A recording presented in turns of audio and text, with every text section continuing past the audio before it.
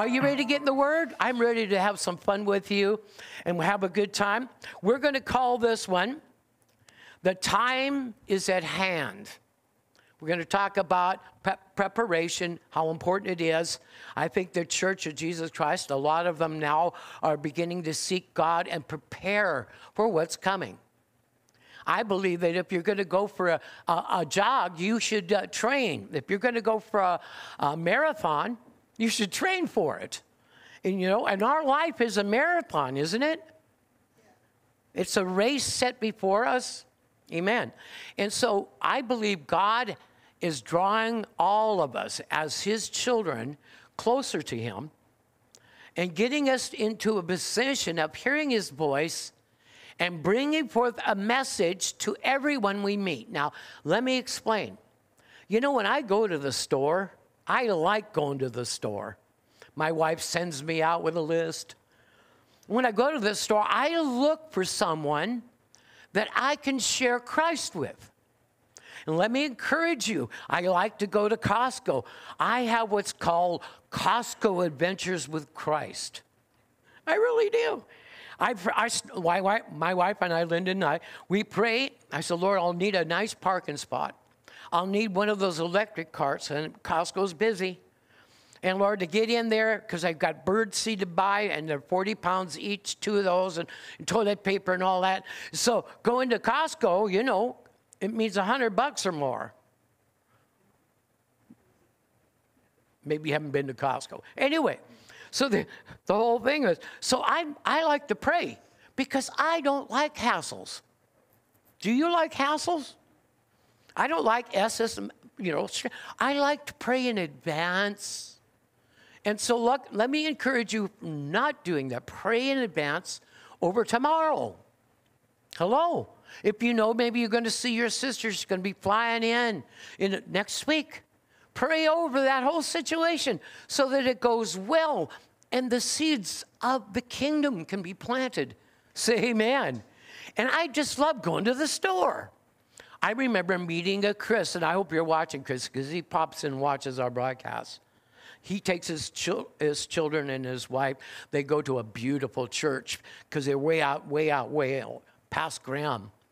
And I told them it's better to stay there with the children's programs until we. And by the way, don't tell everybody we don't have a children's program. Pray a child's program in. We have Denise and Joe, but we also need other teachers. So just don't say what is. Pray what isn't.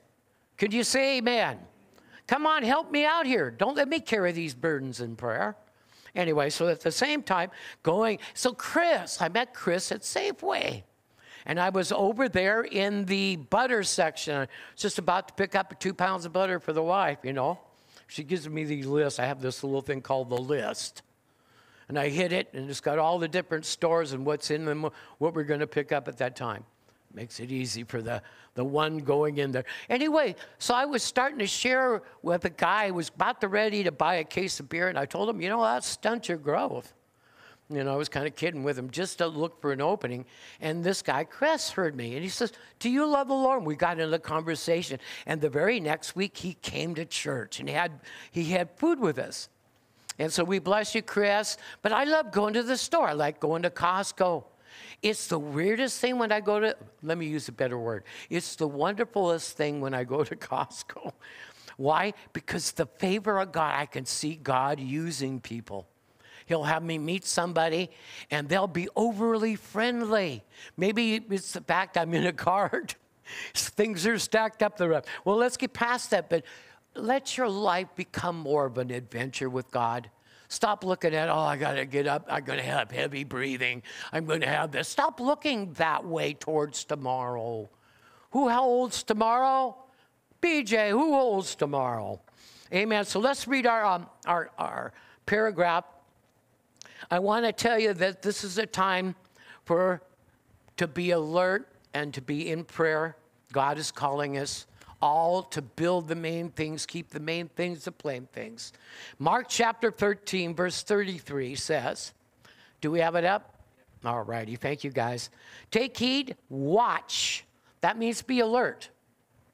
and pray, for you do not know when the time is. Now, let me tell you, if you're watching and praying, inside of you is Jesus. He will let you know when things are quickening, when things are getting quicker and closer. So if you're watching and praying and being with God, you won't be left behind. Say amen. God will take you anyway. I think there's going to be a lot of people surprised that they went. We'll talk about that later. It is like a man going into a far country. Jesus left and he's coming again. And who left his house and gave authority to his servants. Hi, servants. God doesn't want us just to be children. He wants us to serve. Say amen.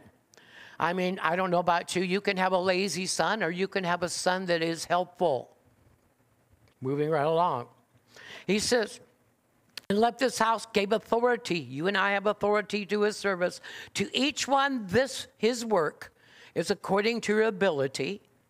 And commanded the doorkeeper to watch. Now, who would be the doorkeeper? The Holy Spirit. Remember, if you go to John 10, it says that Jesus enters by the door and the doorkeeper opens the door. That's the Holy Spirit. His job is to present. Can you say amen?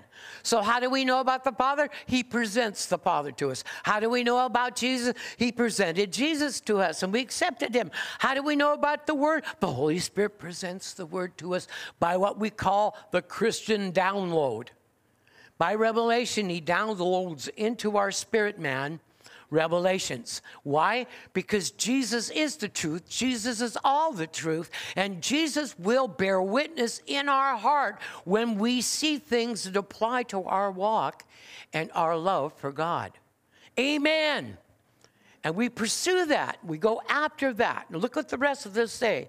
Verse 35. Watch, therefore, for you do not know when the master of the house is coming. Now remember, this is also written to the Jewish nation. And right now, a lot of them don't know Jesus. You need to pray for them to know the Lord Jesus Christ, okay? Because they've been rejected him. Not all of them. I'm not mad at them. My goodness, I pray for them daily. But they need to become born again, all right? All right? Because they don't know when the master of the house is coming. In the morning, at midnight, crowing of the rooster in the morning, lest coming suddenly find you sleeping. And what I say to all, what? We should be what? Watching. So, we shared, and just for all of us, we know that keep our eyes up. Everyone say, God told us to keep our eyes up. And on the author and the finisher of our faith. Why? Because it's so easy to let our concentration and our eyes slip down on ourselves, on the world, on our children, and too much to the fact that oftentimes the problem looks bigger than it might actually be. Hello? Wouldn't that be a deception of the enemy? Of course it would be. The idea is to get our eyes down upon the natural realm. And why? Because the natural man can't receive a thing of the Spirit, for though they are spiritually revealed. So God wants us up, expecting, watching, praying. Can you say amen? So that we can catch what he wants to say to us individually. He wants us to talk to us individually. Amen. Let's go ahead, and I want you to, we're going to cover these 4 areas, and as we do, I want to just kind of read my paragraph to you. Write these notes down if you don't have them. Number 1, we're going to cover these 4 areas. Hopefully, we'll hit them nice and complete so that you understand. Number 1, to learn to be alert, the day is at hand. So we need to find out what that means. Because Jesus was saying the day is at hand at the time he was there. Now, that was over 2,000 years ago. He also says that the kingdom is from my hand to your hand. So what he was saying is, I'm showing you what the kingdom of God is going to be like when it comes. And so he began to teach disciples to get themselves prepared and ready. Do you guys remember what John the Baptist was called? He was the forerunner before Jesus, wasn't he? To prepare the way of the Lord. Right? I know I'm saying a whole lot, but that's okay. Now, the church in this hour, we're like John the Baptist, or supposedly kind of like John the Baptist. Why? Our job is to get everyone ready for the coming of the Lord. What are you doing? Do you call your children up, and when you're on the phone with them, are you chit-chatting and just blowing the breeze? Or have you considered the fact that Jesus could be really close? How is your prayer life, dear one? You see, sometimes we need to call people back to the record of facing Christ. Why? So that the author and the finisher of their faith can take them into a deeper walk. Say amen, someone. And so a lot of us are up in years, so we just can't get out and start evangelizing. Some of you can. It's wonderful, and let me encourage you to do that. So be alert. The Lord is at hand, too.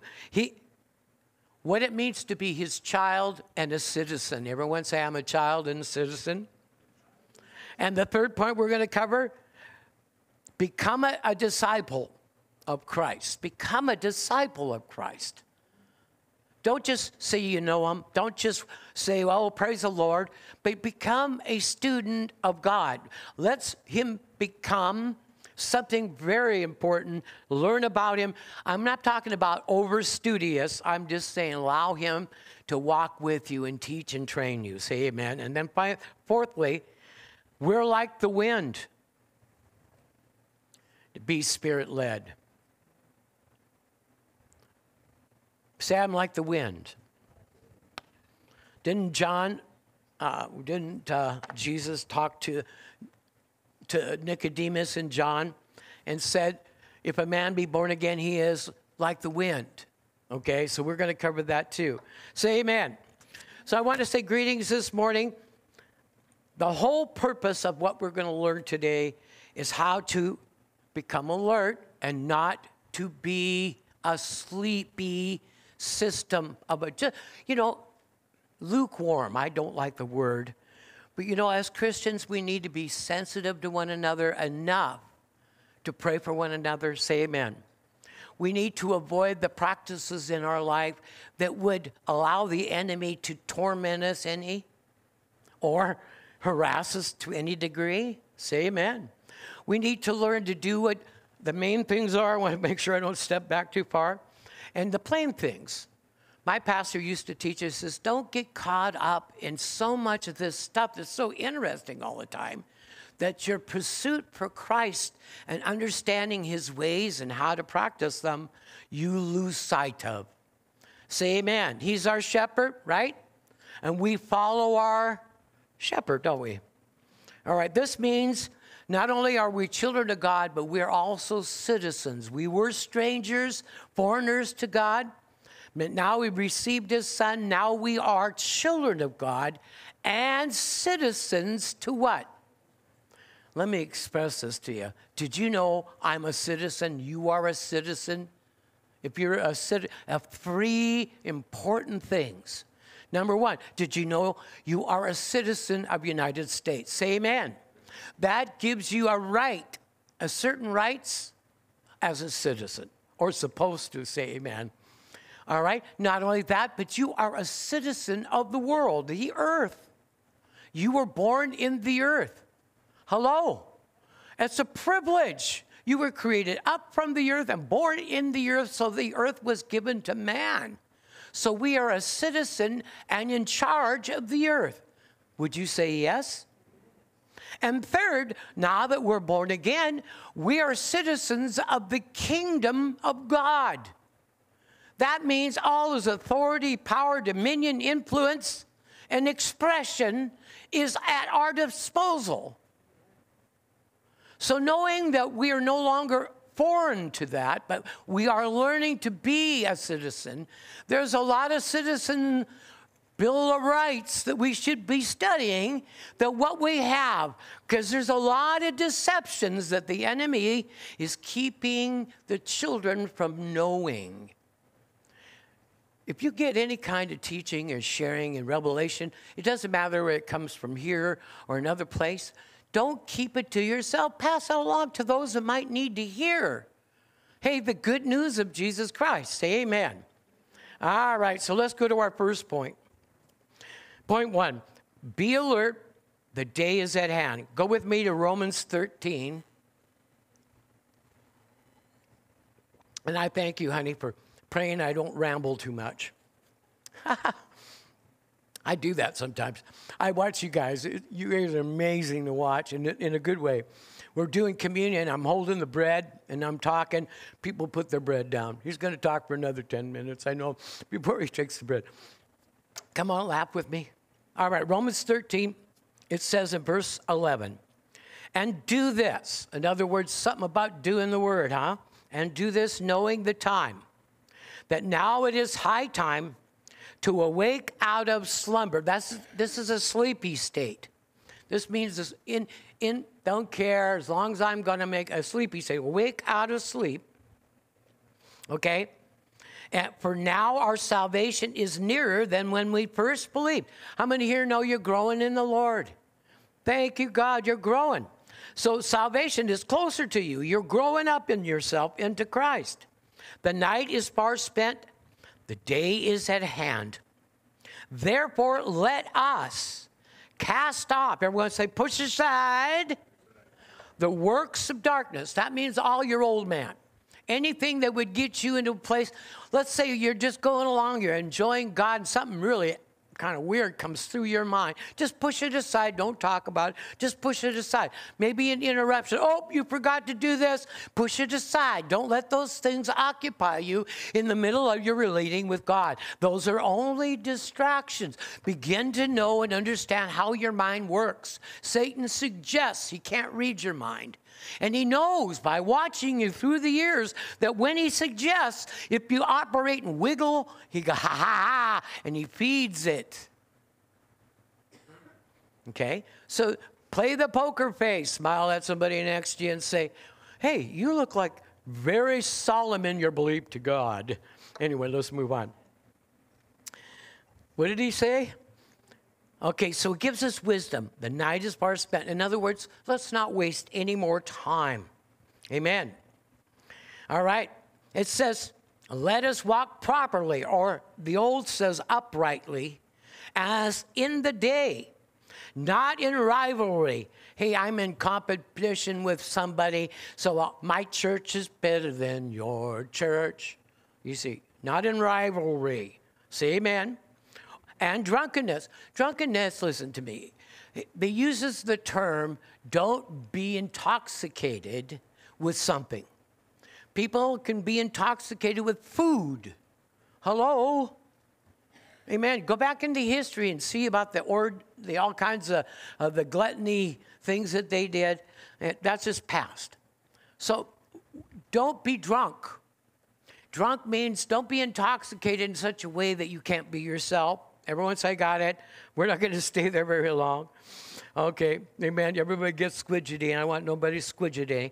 Let us walk properly in the day, not in rivalry, competition, and drunkenness, not in lewdness, calling names, putting people down, not in lust. Oh, I can't get enough of this. Oh, I want both lives. Living in the world, living with God.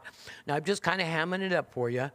Not in strife, in arguing. You know, there are people that just love to argue. Don't get involved. Smile at them, say, you know, I'm just not going to argue, sorry. That's a real refreshing thing to say. Moving right along. And envy. Did you know there's always going to be somebody better than you, and there's always going to be somebody in a worse condition than you?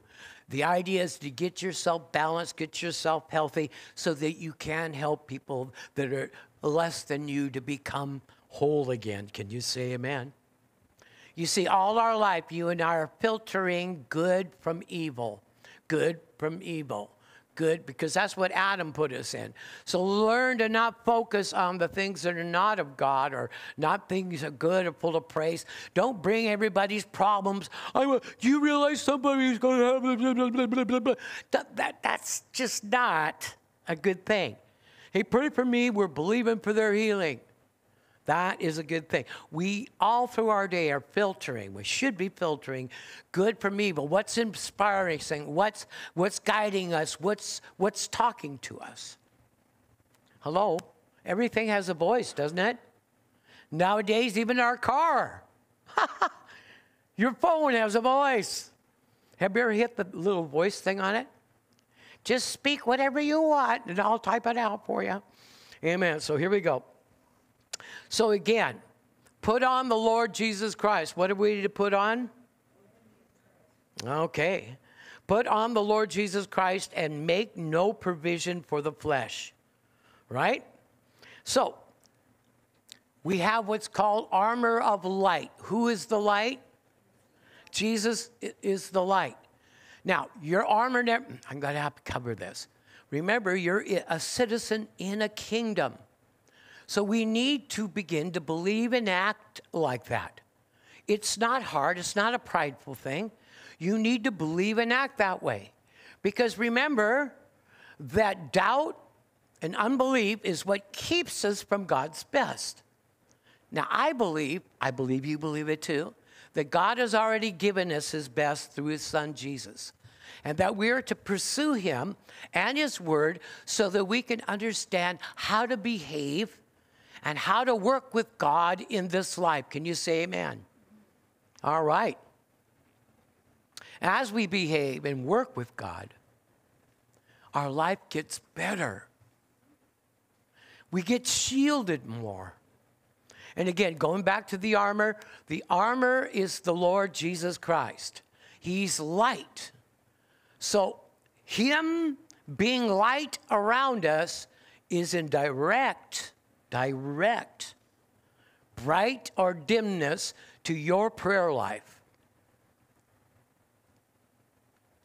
Pray a little, there's more of us than there are him. Remember, we need to grow up out of ourselves into Christ. In order to do that, we have to have the exposure of God in our life. We are being exposed to God. Don't feel like you're failing. Just keep being exposed to God. Remember, if you planted a seed, you don't go in 2 weeks and dig it up. You let it grow and let it grow, and you keep consistent and consistent. You stay plugged in because your armor doesn't fall off, just like Jesus never leaves you. It dims because of our human will. So we go to God daily, get a good dose of light, cleansing, building up adjustment so that we can maintain our citizenship within the power and the influence of the kingdom. Now, did I say that too quick? Okay, good. Amen. And remember something, these are recorded, so you can go back, you got notes. Let's go over a couple of points. Be alert, the day is at hand, okay? So all of us, I believe, we all sense the urgency in the air.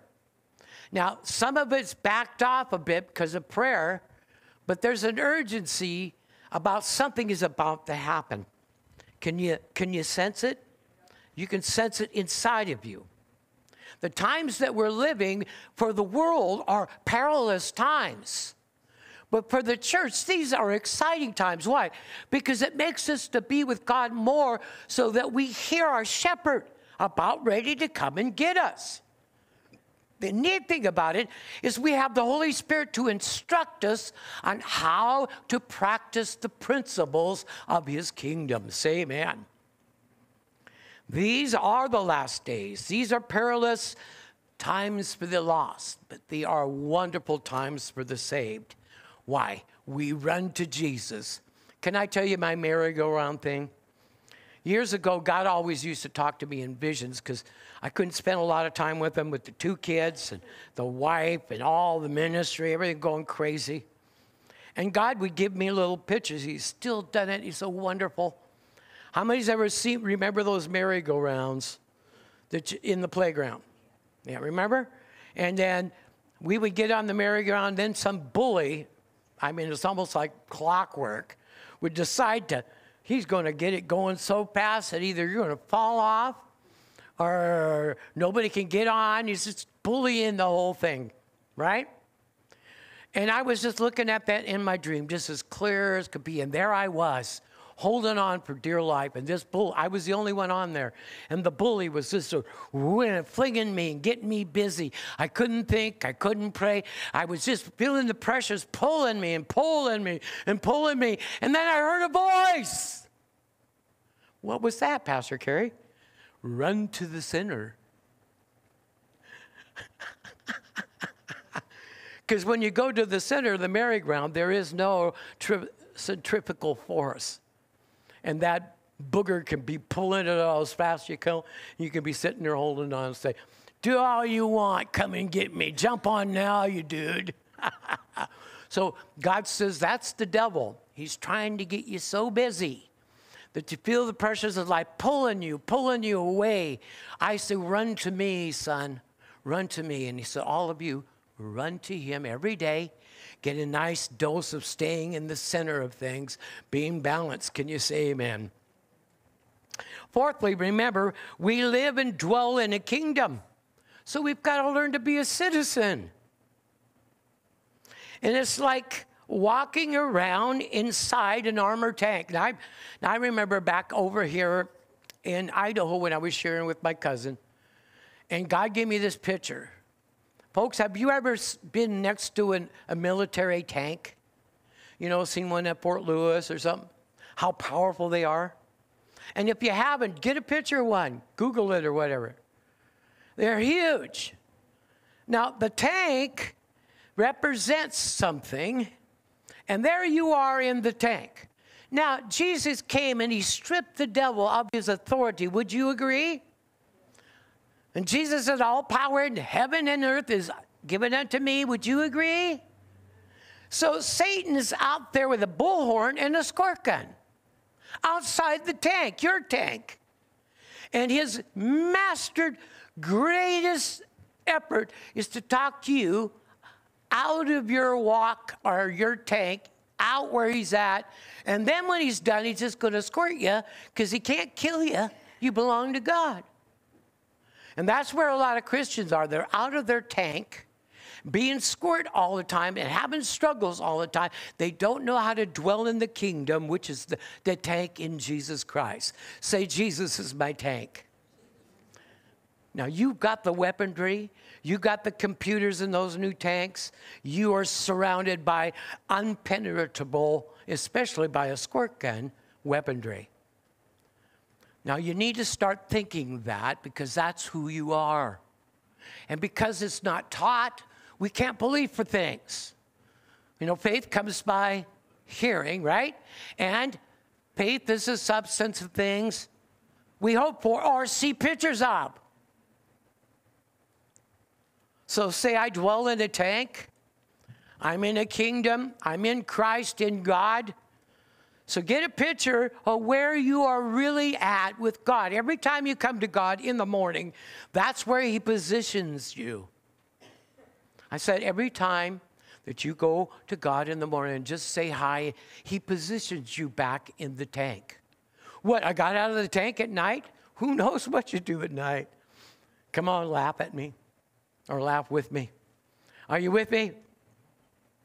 Jesus stripped the devil of all power. All he has is, he's a big blowhard, he's a bully, and he's a con artist.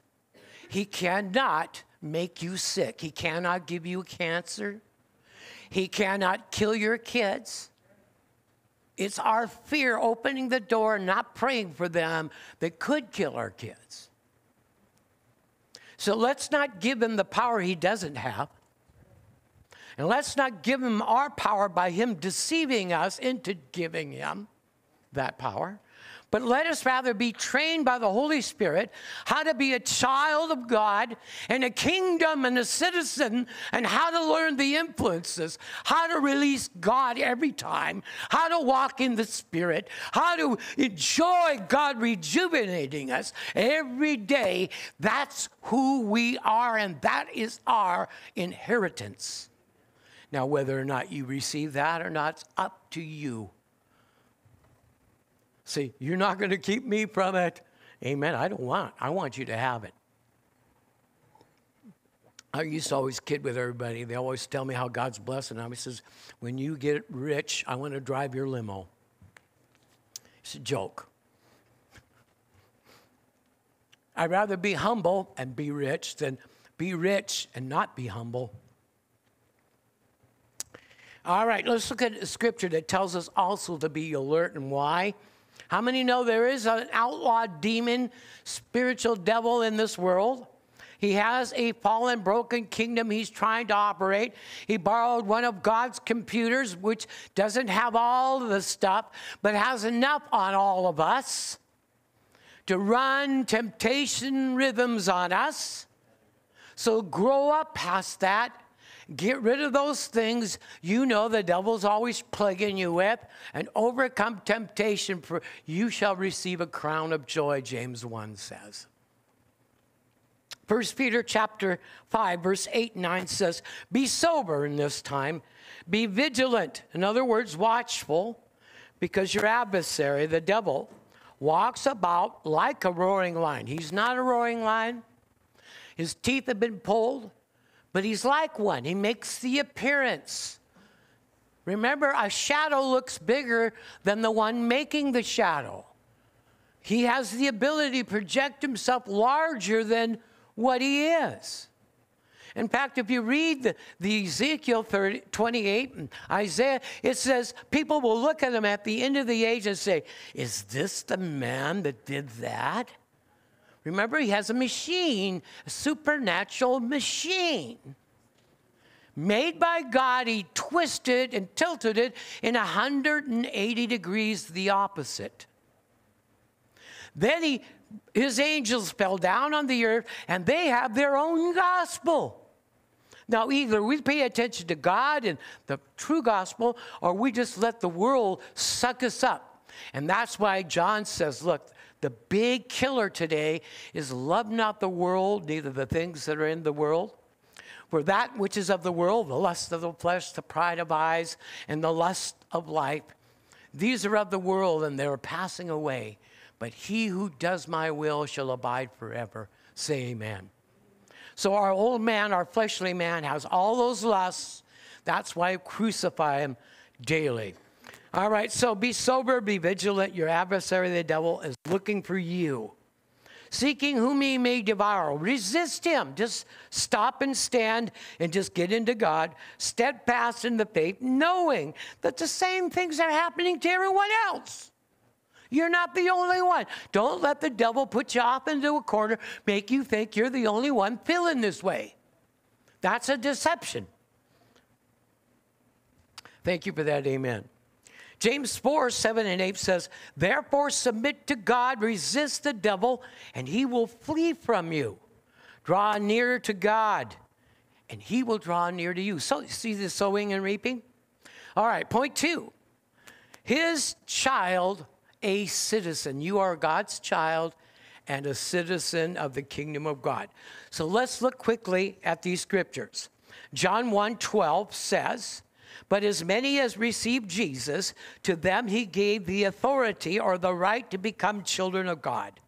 And to those who believe in his name, who were born not of blood, nor of the will of the flesh, nor of the will of man, but of God. And God said just right there that he purposed and planned for you to be born this day for a purpose of his. Say amen. Say, I'm God's child. I belong to his kingdom. Amen. So you go down into Ephesians in this scripture, chapter 2, verse 19 through 22, Ephesians 2. Now, therefore, you are no longer a stranger or foreigner, but fellow citizens with the saints and the members of the household of God. And having been built on the foundation of the apostles and prophets, Jesus Christ himself be the chief cornerstone. He's our model.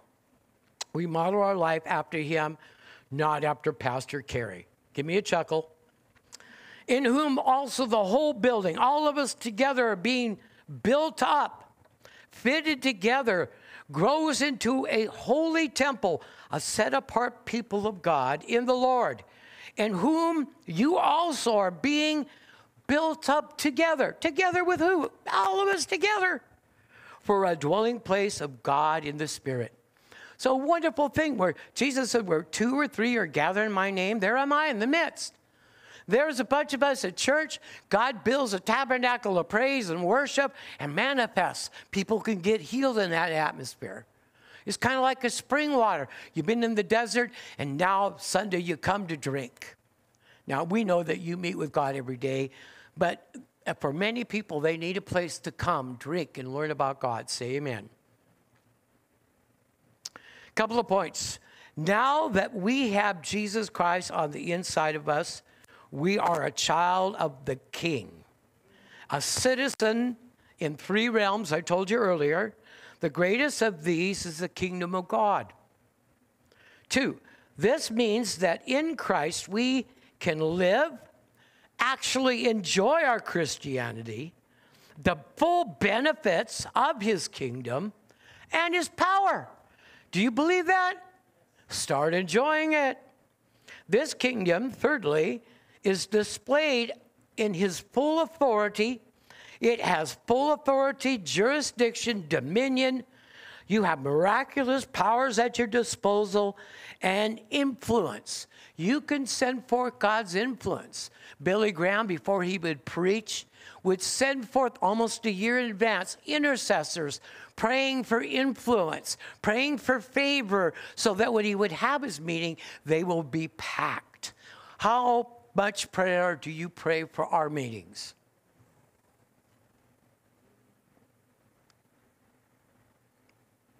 The message is even greater here. Not that we're any better. It's just there's something blocking, and we don't want the message being blocked from getting out. This means that in Christ, you and I can live and enjoy the benefits, all the benefits of God. Forget not all his benefits. And then the kingdom and in his display, again, we have all of that within us, around us, and we need to settle in and just love being a believer in Christ. Can you say amen? So you're a child and also a citizen of God. Our next point, be a disciple of Christ, not just someone that knows him. I like to use this funny illustration. There is a lot of people professing Christ. And wonderful, because to confess and profess Christ means that you got born again. But there's not enough people really walking close to Christ, maybe like they should. We'll put it that way. God wants us to get closer, learn to walk every day with him and enjoy the presence of God and let him take us and break us loose out of our ruts. He might say, you want to breathe better? Then you're going to have to get up and trust me to exercise a little more. But it goes against everything I can feel. That's exactly right. Who's been holding you there? Listen to another thing I want to share with you. Sometimes the doctor will tell you, and this might fit, a certain thing. So what happens? You start adjusting yourself with what the doctor says. Now, does Dr. Jesus talk like that? And does he put you into bondage? If the doctor says, well, you're always going to expect to be tired and have this situation. If you embrace that above what Jesus says, by your stripes you're healed, then you lock yourself into a law that's very hard to break out of and get your healing. Did you catch what I said? Watch what comes out of your mouth, because Satan's writing it down too. So the doctor tells you you're going to be like this. I always keep my mouth shut and look at him like, huh? And then I go to God.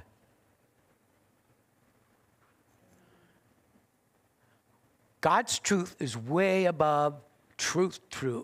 What do you mean? You were lost. You were lost. But Jesus says, I've got salvation for you. You took God's truth and you applied it in your life, and now you're saved. Same thing with healing. Don't take what the doctor says above what God says. Why? It locks you into bondage. People, I know of one of my teachers, Pastor Kenneth E. Hagan. Pastor Kenneth Hagan, he told a story that he knew of a guy, now, please, this is not applied to anybody, that would go around all the time. He says, I'm going to die at the age of 45, just like my dad did. It's all in our family.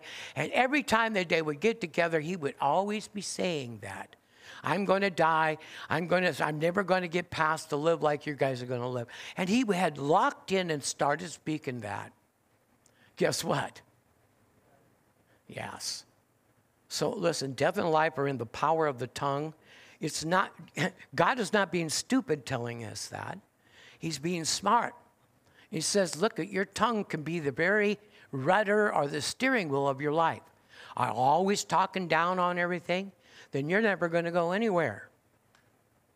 How about start talking up and encouraging people, saying, I can do all things through Christ, and start doing that so your steering wheel gets back where it belongs.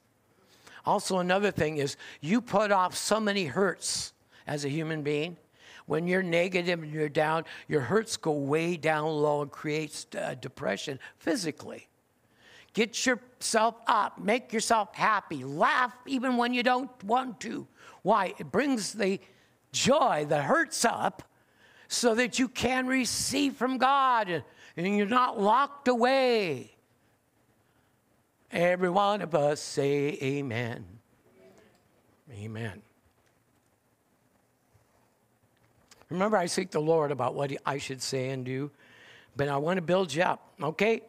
Be a disciple of Christ. Go with me to Luke chapter 9, please. Verse 23 to 26.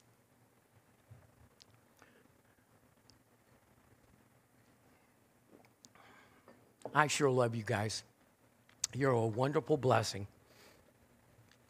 There's some real keys and mysteries in this scripture. Verse 23, then he said to them all, everybody was excited. He was healing them. He was feeding them. They were seeing miraculous things. He didn't seem to kiss the rear end of the government. He was their leader. Everything was going good as long as everything was going good. Then he said to them, right in the midst of all that, if anyone desires to come after me, how many here in this room desire to come after Jesus? How many Christians and believers you know are doing the same? They're coming after him. But what the enemy keeps hiding from all believers, a lot of believers, not you, because you're hearing this, is hiding this next fact. If you're going to follow Jesus, you have to first do what? Deny himself. You have to deny yourself daily. Take up his cross. That means your death. Take up not living for you, but living your death so that God can live through you, and follow me. Verse 24. For whoever desires to save his life, gotta work, gotta work, get it, will lose it. But whoever loses his life for my sake, in other words, what you're doing, you put in God's hands, your business, all that you're doing it, and you change the motive in why you do it. Lose your life, will find life. Can you say amen? Will save his life for my sake, will save it. Then at verse 25, listen, what does it profit if a man gain the whole world and he himself, his soul has been lost? That means you've lost your mind. That means when your soul is lost, that means you don't know who you are anymore. It doesn't mean that you're going to hell just like religious people teach. It does mean that. But it means you're unable to think clearly, operate your mind. So you get that back. That's your right to think clearly. Can you say amen? What is the profit then? If you got all these toys and you have no healthy soul and no relationship with God. Someone say, oh my. For whoever, and it goes on, okay, for whoever is ashamed of me and my words, of him the Son of Man will be ashamed when he comes in of his own glory. Came at Pentecost, rose from the dead, and his fathers and all of his holy angels. In other words, if you don't lift up Jesus, God cannot lift you up. Lift up Jesus and he will lift you up. Bless Israel and you'll be blessed. Same kind of principle. Couple of points. Church, the born-again believer has God living on the inside of them. Yay! And we have to put him in charge of our life. Is God in control of everything? No. What you put him in charge of in your life. He certainly isn't in charge of everything. 2, if we don't put him in charge, it becomes easier for us to get sucked away in our flesh and in the world system. Thirdly, Jesus is telling his disciples that they have to die to their flesh and its desires if they want to follow and get great results as a miraculous believer. Can you say amen? Fourthly, let us take a look at the wisdom Jesus spoke to his disciples at the very start of their ministry together. So in Matthew chapter 5, if you'd like to follow along with me, we're going to look around. I'm going to read this rather quickly. Now, what you will be seeing here is Jesus is saying to these disciples, which is often lost in a little bit of the translation and religious interpretation. I'm not putting the Bible down. It's accurate. But I'm going to bring out the real meaning. Jesus is looking at his disciples. He says, look, if you really want what I got, follow me like I say you can follow me, then you need to pay attention to what I'm about to tell you. Say amen. So verse 1 says, and seeing the multitudes, Jesus went up into a mountain, and when he was seated, his disciples came to him, and he opened his mouth and taught them, saying, what I'm going to give you guys is for your entire life, and will teach you how to relate to mankind, how to work with me, and how to get to a place where I can always use you and work through you. You want that, boys? Yes, we do. Then, here's what I tell you. First, blessed is the poor in spirit, for theirs is the kingdom of heaven. Blessed are those that mourn, for they shall be comforted. 5, blessed are the meek, for they shall inherit the earth. 6, blessed are those that hunger and thirst after righteousness, for they shall be filled. 7, blessed are the merciful, for they shall obtain mercy, sowing and reaping. 8, blessed are the pure in heart, for they will perceive God to his fullness.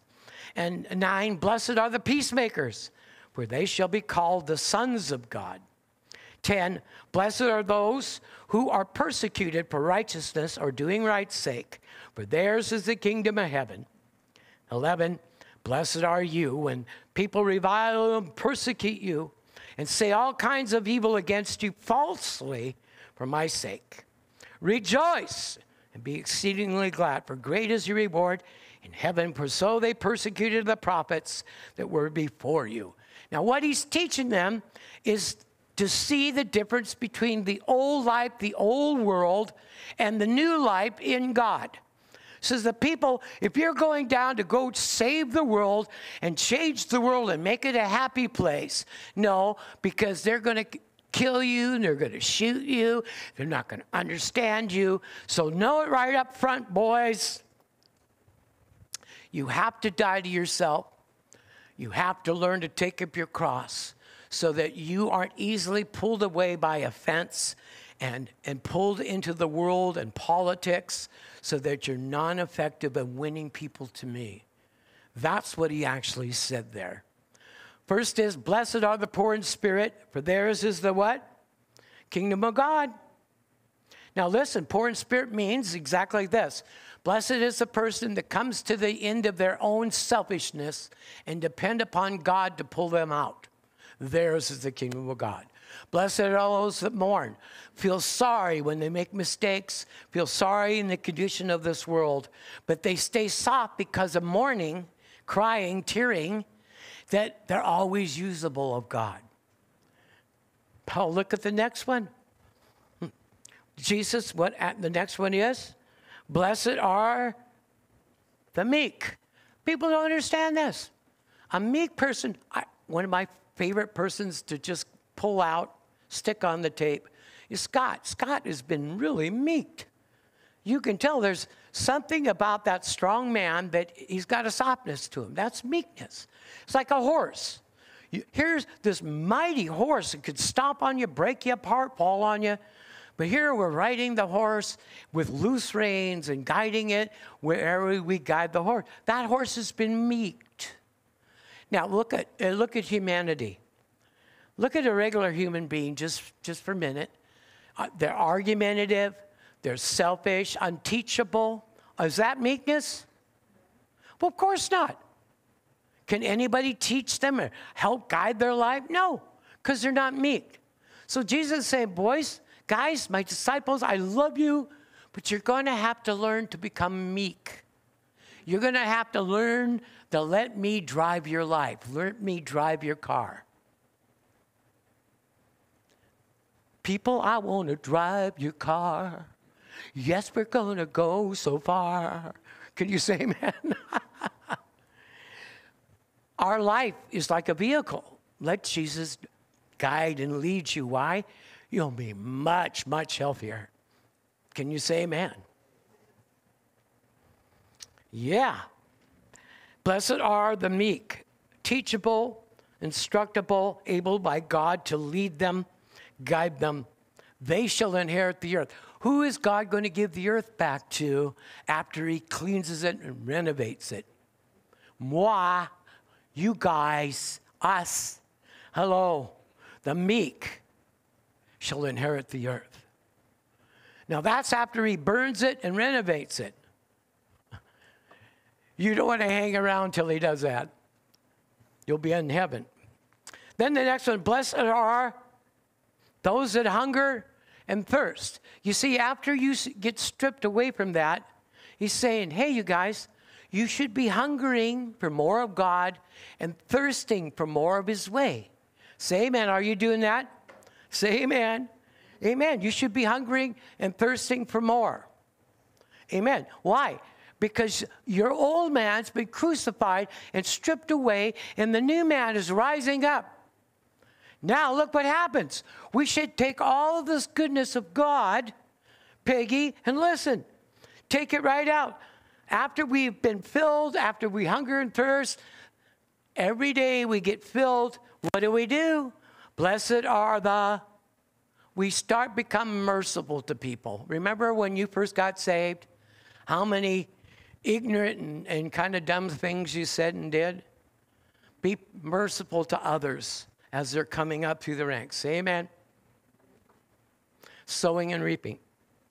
Blessed are the poor, pure in heart, for they shall what? See God. Now the word see there means to perceive spiritually, because we see with our spiritual mind, spiritual eyes. Okay? If your heart is pure towards God because you're meeting with him every day, getting cleansed, and it is, then guess what? Your pureness in the heart's going to make you perceive things that no one else can pick up. Say amen. So he's saying this to his disciples and to us. Blessed are the next. Blessed are the peacemakers. It doesn't feel good to argue. It is no good to try to prove our points. The important thing is to share Jesus, and somebody wants to argue, say, well, look, I'm just going to give you the seed. You deal with it, but I love you with all my heart. Don't get yourself into arguing the Scripture. You can't find one place where it says to debate Scripture. It says defend the gospel. It didn't say debate the Scripture. And debating is strife. If you think about it, it's arguing, isn't it? How does Satan get his power, everyone? By feeding off of the arguing and the frustrations that we give him. Say amen. How am I doing up there, dear? Huh? All right. She gives me this look. So when I look at you, dear, you make time stand still. Hallelujah. All right. Then it goes on. Blessed, pure heart, blessed the peacemaker. Then he says, blessed are those that persecute. In other words, he's telling us with all the wisdom he can. Don't look for people to pat you on the back and tell you you're a wonderful person all the time. Say amen. Now, why would Jesus say that? Well, for us to understand, the Jewish people, they loved to praise him in. Remember, all of his disciples were, only about one maybe, was Jewish. So they love praises and big celebrations and stuff, and I'm not putting that down. But if that's all you're looking for is the praise of men, we're deceived. Hello?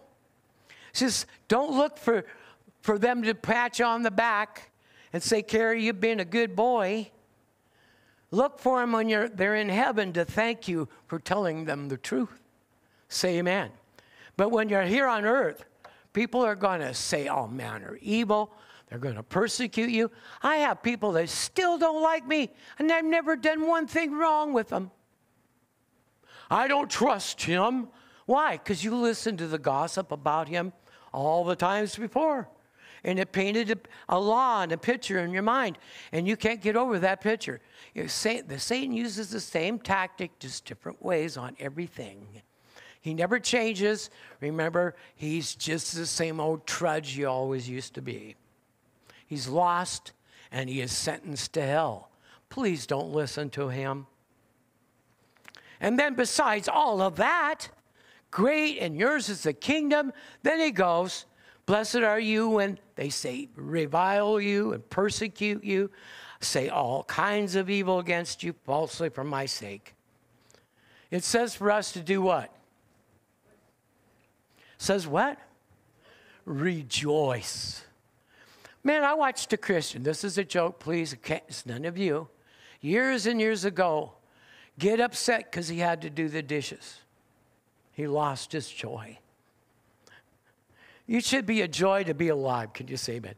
The idea of what I'm saying is, oftentimes, we focus too much on what the enemy tries to put before us, and yet God wants us to look at him. Let's go to the next point, Pastor Kerry. We are like the wind. Can you say amen? Spirit-led people. Now go with me to John chapter 3. I'm going to have to drink some water here. I got the hiccups. Now remember, a wonderful man of the Jews came to Jesus by night. His name was Nicodemus, but he was curious about God because he saw Jesus performing and God working through him doing these miracles. And remember, Jesus always spoke the truth. If somebody asked him the truth, he always told them the truth. Remember the lawyer came to Jesus and says, what must I do to be saved? And Jesus told him the truth. He says, what does the law say? And the guy quoted all the law except for covetousness and honoring his father and mother. And Jesus says, you're really, really close in obeying the law. But one thing you really need to do is sell what holds you in bondage and give everything to me and come follow me. Now that's Jesus. It's not a message to you to sell everything. But the idea is he was in bondage. What's holding us in bondage, if anything? And if nothing, then keep in your freedoms. Can you say amen? And then Jesus answered his question. He said, what must I do to be saved? And then so he told the story of salvation. Jesus always answers the question. But you got to listen how he answers them. Can you say amen? All right, like the wind. John 3, verse 1. There was a man of the Pharisees named Nicodemus, a ruler of the Jews. This man came to Jesus by night and said to him, Rabbi, we know that you are a teacher come from God, for no one can do these signs that you do unless God is with him. Remember the Jews seek after a sign? Interesting, it's like that, huh? Okay. And Jesus answered and said to him, most assuredly I say to you, unless one is born again, he cannot perceive or see the kingdom of God. You won't be able to operate in the spirit realm until you get your spirit changed and you become born again. Verse 4, Nicodemus said to him, being a natural man, a religious man, and how can a man be born when he is old? Can he enter the second time in his mother's womb and be born? Well, we all know that, okay? Look at what Jesus said in 5. And Jesus answered and said, most assuredly, I say to you, unless one is born of water, natural birth, we came out of a sack of water in the womb, and of the Spirit got born again, spiritual birth. He cannot enter into the dominion, power, influence of God. That which is born of the flesh, natural birth, is flesh. And that which is born of the Spirit, being born again, spiritual birth, is spirit. Do not think this is a hard thing. Don't marvel that I said to you, you must be born again. Then he says something really strange. And God the other day talked to me about this, and I want to convey it the way he told me. The wind blows where it lists and wishes, and you can hear the sound of it, but cannot tell where it comes and from where it goes. So is everyone born of the Spirit. I went to God. I said, what do you mean by that? He says, well, number one, the devil doesn't know what you're thinking until you open your mouth and tell him. He says, now that you're born again, I dwell in you. So I have, if you let me put me in charge, I will lead your life where he can't figure out what you're going to do. Even in your daily walk and your daily routine, I can shield you in your daily walk. But most people, and then he said to me, most people are walking for me and not walking in me, through me. And it says that hinders them and allows them to make too many mistakes, and they're easily noticed by the enemy. It becomes by. And I said, Lord, what else do you mean? He says, I want you to be like the wind. First of all, and then I'm going to explain it to you. We know the devil can't read our minds. Say amen. But he hears our mouth and can see what intentions we have after he suggests to us. So we are tempted when he suggests things to us. Hello? So we can get all kinds of suggestions going through here. You just plead the blood of Jesus over your mind.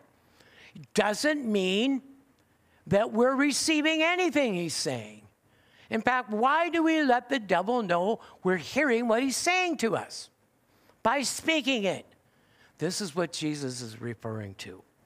He's referring to us being like the wind, moving through this planet, this fallen earth, this shadow of death, by the Spirit of the living God. Our mind is focused on God. Our heart is filled with God. And he's trying to suggest all this and all that. He doesn't know what God is saying to us. He doesn't know what God is directing us, only unless we tip him off. Do you really got a name on? Do you really got that? So we become like the wind to him. He knows we're here. He knows he's hoping that we'll get back into the old rhythms of things. Instead of getting up morning, presenting ourselves, getting God to focus us all in, and then God giving us our instructions, which could be nothing more than to enjoy him throughout the day. Hello, go through your regular routine. But you're doing it now in Christ, shielded. Within a kingdom, can you say amen? And to him, we appear like the wind. We move and we're directed. All of us, working in the yard, working wherever we're doing, being like the wind. Why? We're singing and making melody in our hearts. Why? Because he's suggesting all kinds of stuff. And listen, here's a little suggestion for you. When you feel your mind is being overloaded by his stuff, it's a good sign. Because he's losing control of you. Keep pursuing on. Keep doing. Do not vocalize what he's suggesting to you. It's absolutely obvious. Certain things will be certain ways if God doesn't intervene, but do not let him know he's irritating you. Let me encourage you to learn the wisdom of Jesus. Let me ask you, did Jesus ever get tempted? Did Jesus ever get attacked by his own disciples? Judas? Are we better than Jesus? What did he do? He pulled into his Father, he prayed, he sought God, and he became like the wind. So can you. For the works, Jesus said, that I do, shall you do also. And even greater works than these shall you do. Why? There's more of us. There's one reason. Because I go to the Father. Why? And set the kingdom, set the Holy Spirit. And if you will learn my ways, I will move you like the wind through your life. And you'll be able to win certain people, touch certain lives, and prosper. Hello. Reality says, oh, no, you can't do that. But see, the gospel has been hidden from us. And remember, this stuff is not being taught. I know several that are teaching this, and probably more than I know. But you need to get a hold of the word, and you need to find out what God's given you in your inheritance. Not only be a child, but a citizen, one who has authority in the kingdom. Did you get some out of that this morning? Give the Lord praise.